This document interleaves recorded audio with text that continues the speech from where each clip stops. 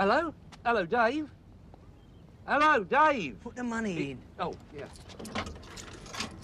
Hello, Dave? Hello, Oh, hello, Ethel. It's the cleaner. No. It's Arthur here, Ethel. How are you? Arthur? Yeah, I'm in Australia. This is Arthur. Arthur. How'd you do? And this is Ray. No, Ray. Nice one. Well, you're the pom with the patter.